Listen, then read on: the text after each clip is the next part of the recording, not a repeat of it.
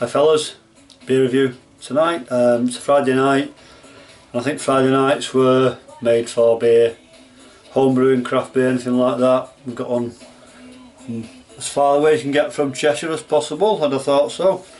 Octane Red Ale by Mr. Tubedinoz, containing Amarillo, Columbus and Centennial hops. I got it poured up and a bit of a run through what's in it. When I went Rogerson did a review, I didn't take too much on board. Not I don't value Hunt's opinion, but I also have my own slant, see if I can pick things out of it that he couldn't, or perhaps I can't pick out things he could, I don't know. Anyway, so we'll pour it up, have a look. So low carbonation in the bottle. Nice hiss there. That's settled for a few weeks.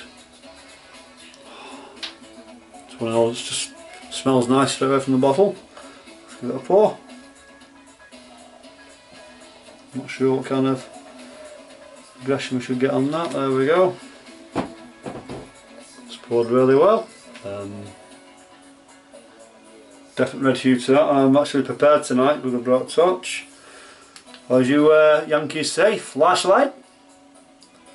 Just look there. That is really red. We can't tell normal camera, but if you just look through there, definite red hue. Carbonation looks crack on. Finger ahead. All in all, looks good. Oh, that smells fantastic. That does. You've had commercial beers, even expensive ones, you don't get the aroma like that. I'm just going to read right through it what it is and a little slant on what I did see early on. Okay. AB says say Octane Red Ale made by Tubedinoz. I think it's slightly scaled down. Yeah, my own recipe, but top editions were inspired by Panhead's Johnny Octane beer. Never tried that. I've seen the Panhead Supercharger, which always goes down well with you guys.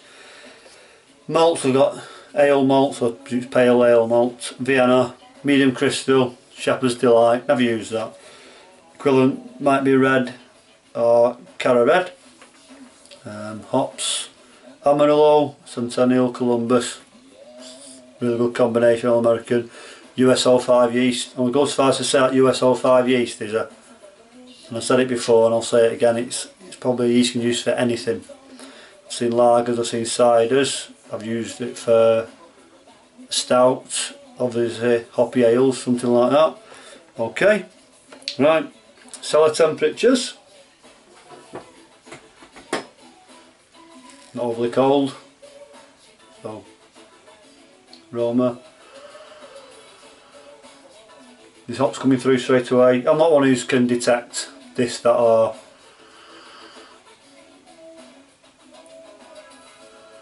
nothing American. That it's the earthiness, the spiciness of the American hops. I'm also getting a little bit of a hint of fruit notes on that. I won't say like a dark fruit, more like a medium, almost like a cherry, something like that. Starving, and cheers fellas, and cheers Dino.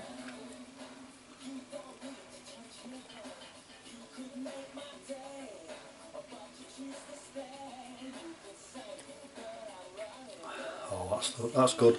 I didn't expect anything different because no one did a great review on it. I'm going for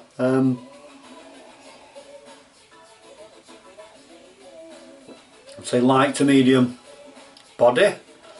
Carbonation is not overly carb, it's not flat, it's just where you want that kind of ale to be. I've not had many red ales, so I can't really compare to others who do. And it's one of those, as you drink, you're getting the most full hops straight away, and it's, what have you done there? It's worked.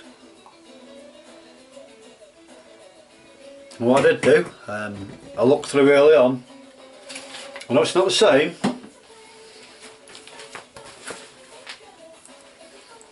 The Bible, Flanders Red Ale there. I know the hops are different, but it's got Vienna malt in there, pale ale malt, and Cara. So that is obviously that kind of blend in the actual malts, so you're getting that kind of malt profile. And with this one, all the hops, as I said, different, but it says it's page 137 if you've got the the Bible. Mine's a bit Bible bashed by Mr. Albert. We've got a long aging process is needed to develop flavours in this complex sour and fruity beer.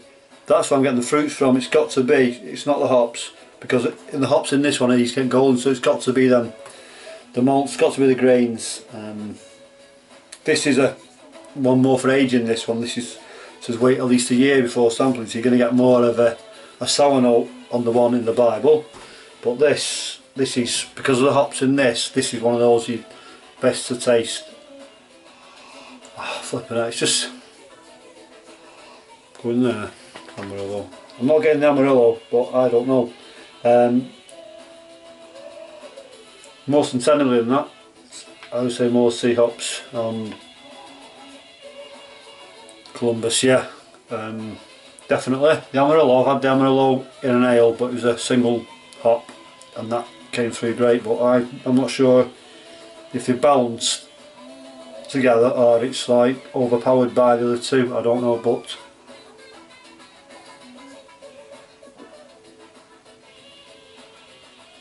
oh, fantastic drink. Look at that. Set me time, 5.3%. Some would say sessionable.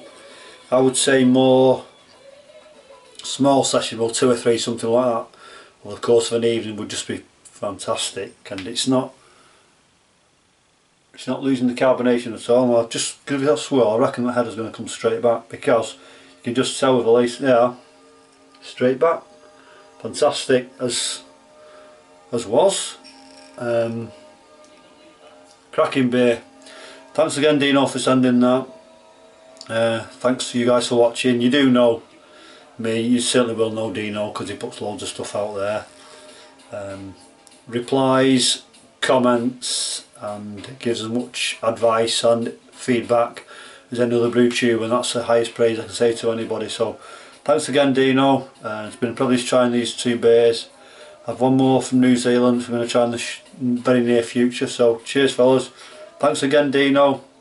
Cheers to Mrs. Dino as well. I know she puts up with you as Mrs. Cheshire Homebrew puts up with me, so cheers. Thanks for watching, I'll catch you later.